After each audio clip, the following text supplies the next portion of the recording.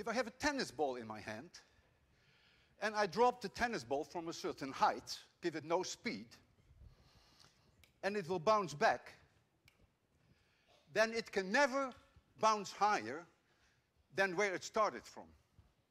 If it did, then we physicists would say that is a gross violation of the conservation of energy, and that is the holiest of all laws in physics. It cannot go higher. Suppose the object has a mass m and is a distance h from the floor. Here's the floor, here's the object, h.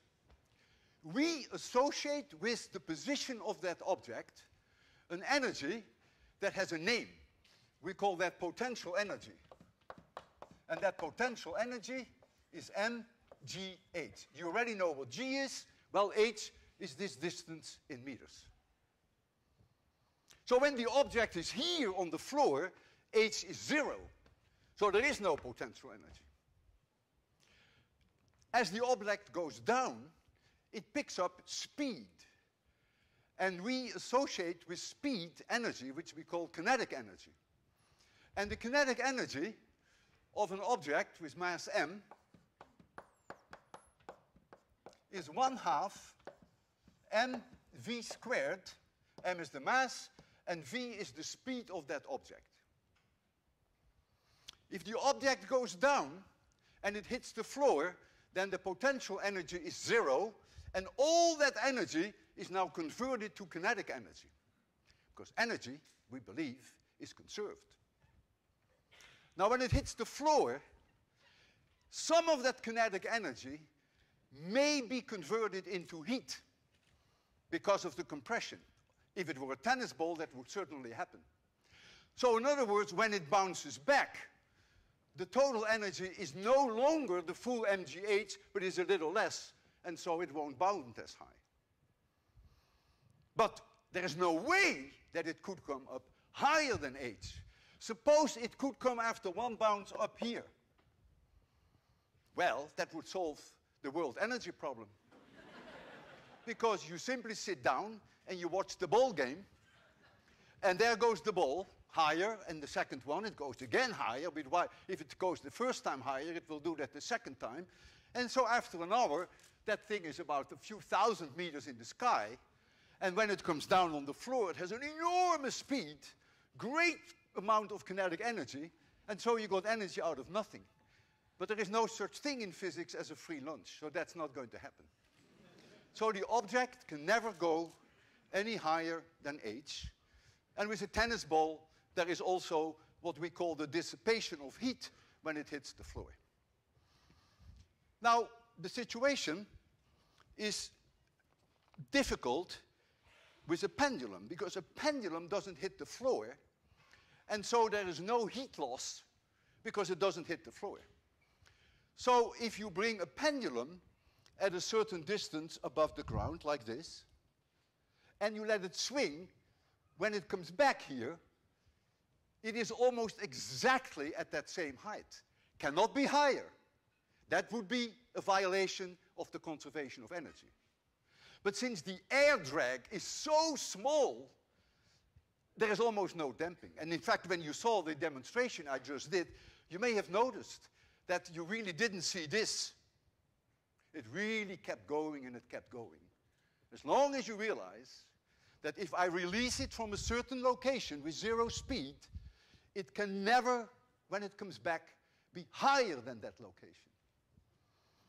This whole idea is behind demolishing buildings. With a building demolishing, you take a huge mass, you lift it up over a distance h, and then you put your target, which is your house or whatever it is, right at the bottom, when all this potential energy is being converted to kinetic energy, and so this object is hit with an enormous amount of energy, at high speed, and you demolish thereby the wall. Here we have a glass plate. You better go out of the way because this is a dangerous experiment. It's a glass wall.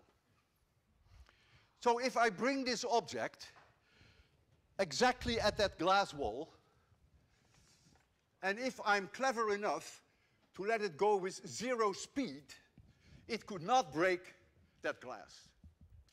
But if my hands shake a little, and if I give it a little push, then of course it can come back, and it may want to go higher than this, and that would mean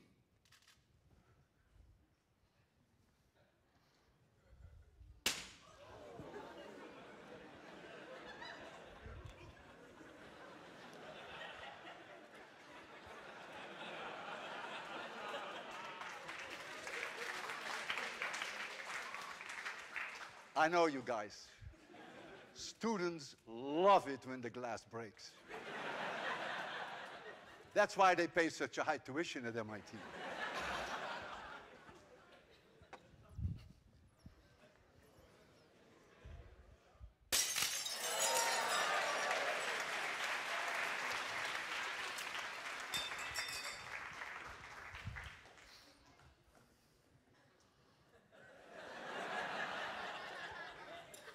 That's okay, just take that off. Now comes an experiment which is emotionally the most difficult for me of this whole evening. I'm going to put my life on the line to show you that I'm really a believer of the conservation of energy. And you will see how I'm going to do that. I'm going to take the place of the glass. And I'm going to hold this object at my chin. And I cannot move any further back, so there's no cheat here. I'm going to release it right from my chin here. You realize, as you have just seen, that the slightest push, and this will be my last lecture. And no book signing afterwards.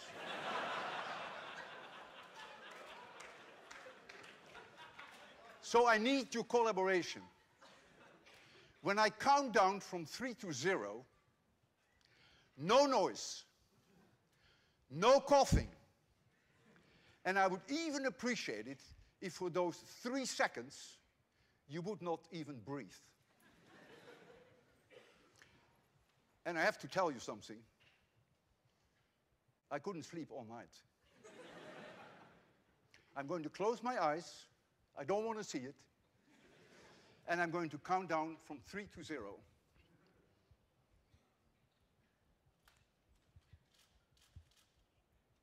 3, 2, 1, 0.